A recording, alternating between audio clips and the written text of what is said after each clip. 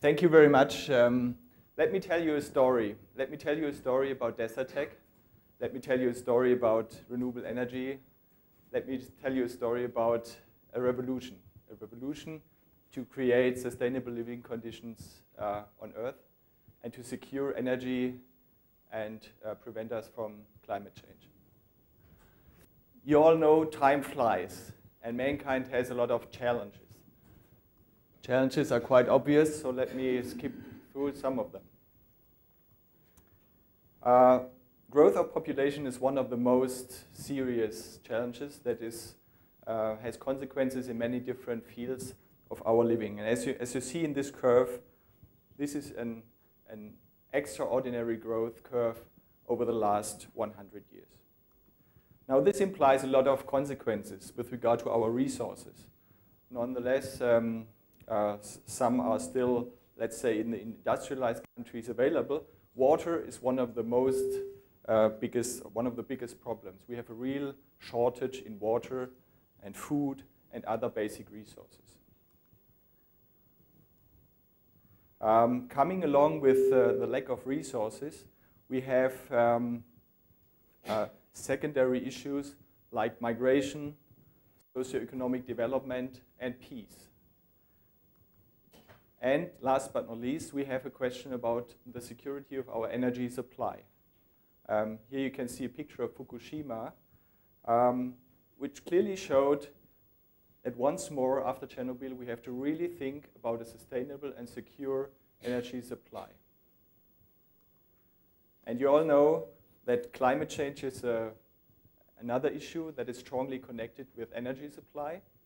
CO2 emissions and other emissions coming from energy are causing the anthropogenic change of the climate. As you can see here, we have a severe change of the ice cap in the North Pole and in many other regions of the world, which in fact then has additional effects to make a severer climate change. Now, bring this down to a very simple message. You all know the expression of the ecological footprint. And what we are creating here as a situation for mankind is that we basically need 3 planets to live in peace with the whole mankind in the year 2050. We all know this is not possible. So we have to find a solution to do this all on one planet. Now, what is the basis for this solution? Since Fukushima, it's clearer than ever, we need a global renewable energy solution. The origin of DESERTEC goes back to Chernobyl, back in '86. So it's 25 years since then. And at that time, it was not called DESERTEC, but the original idea was developed at that time. And it's a disaster that we have to have remembered and that we have to have an additional idea of this necessity 25 years later by Fukushima. So we need a global renewable energy solution. How can we do that? There are already first steps in the right direction. We have solar energy, we have wind energy, we have water, we have a lot of renewables coming up, and solutions look very impressive and very positive, but we are progressing too slowly. So how can we accelerate, and why is it that we're progressing so slowly? The necessary technologies are available. Basically, they are all around, and some of them are well established. I would say others are in an early stage, but we know that they work. If you compare it to car industry, if you take, for example, solar thermal power technology, if you compare it to car industry, it's a little bit like in the 20s. You know, the car has 4 wheels, it's got an engine, and it basically works, but it's not yet in an industrialized level. So mass production has not really begun, and things have to be developed further. But in principle, the technological basis is available. Now, how can we accelerate the necessary revolution in order to move fast enough? Now let's have a look into history. Other processes in history may teach us how to move on here. Usually it starts with an idea, with a vision, with a dream. And as you can see here, Nelson Mandela, he lived in prison for many years, but he had this clear vision of what has to happen with his country.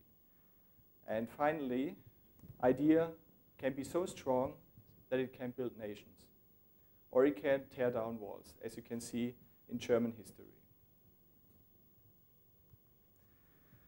Ideas can change the way we live. And as you can see here with Galilei, he had to fight with the people around him for his beliefs. And usually it takes, and sometimes it takes many hundred years until things are accepted and the changes become reality.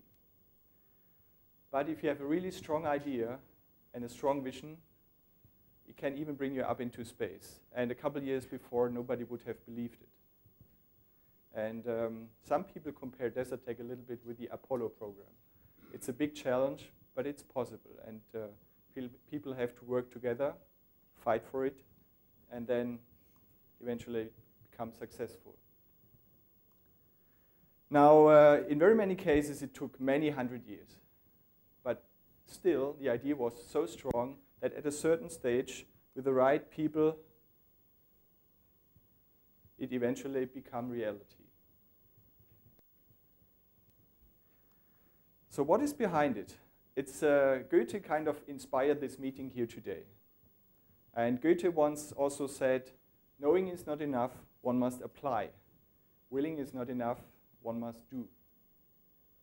And so I think that's the key for many ideas and visions to become true.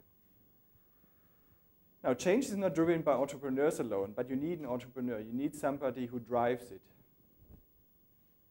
It's not only driven by charismatic leaders, but you also need a charismatic leader. What else do you need? You need people to follow. You need people to support it, to take this vision, to spread it to their friends, to spread it to their family, and support it. Now, all of the gentlemen showed in this row finally achieved this goal in their life. So they had the chance and they managed to have people follow them. Now, how can we do that for energy? We have to solve this challenge to come from basically 3 planets to 1 planet. And we have to create a movement.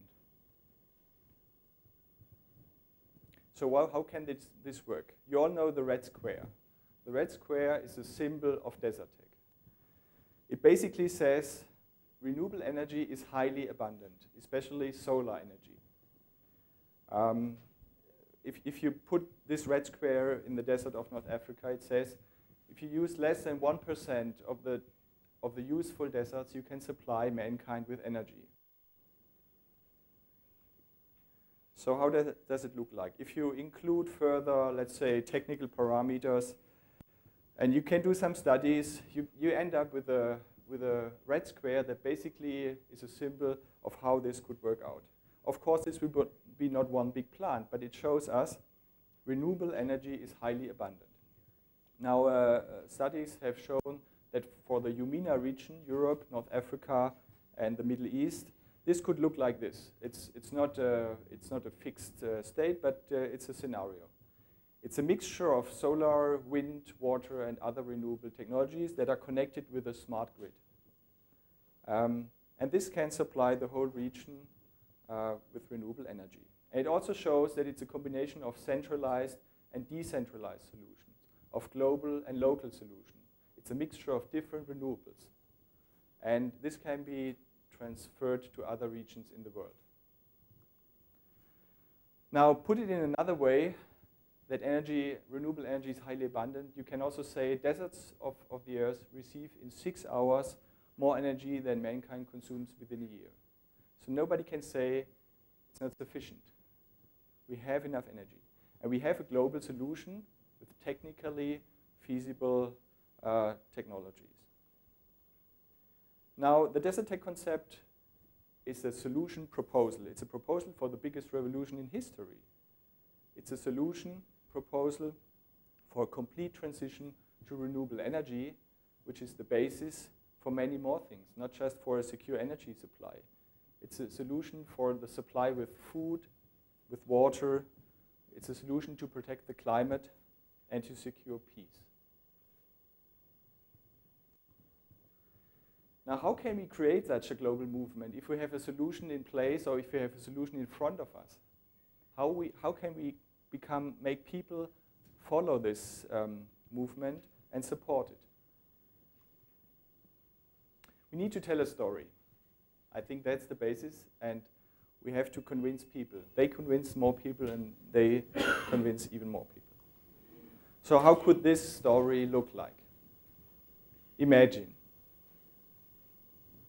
We would build a plant, a really huge solar power plant.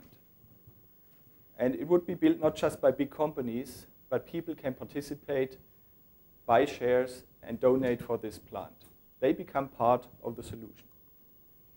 Now here you can see a plant in the US. And this could be like this, the world's first ever community solar power plant. So it could be a combination of a centralized big power plant with a decentralized idea behind it. People can help financing the plant, but they can also share it, they can be part of it, they can touch it, they can be part of the solution. So we would combine advantages of global and of local solutions, of centralized and decentralized solutions. And people would participate and create a movement. Now, this world first ever community solar power plant does not go like this. What would be necessary? Basis would be the red square. It would be an internet platform, a social media platform where people can sign in and become part of the solution. They can choose a little red square, depending on how they like and how their financial possibilities are. And this little red square would be personalized. It would be attached to their name. They would be personally involved. And of course, each little part is then just a little piece. But many million of pieces put together can make a big solution. And that's one of the messages of DESERTEC as well. If you put all those pieces together, you can create a big solution. You can create a movement, and you can create a revolution. Now, this would all then go through these different steps in personalizing it. And furthermore, then you can go fly into the plant and show it to your friends. You can see, oh, this is my mirror. Here I have donated or bought. Some of you might do this. So, and you show it to your friends, and this is something, touch it, feel it, experience it, and become part of it. So people become part of the solution. So this is not pie in the sky. This can be done. So let's do it. Thank you.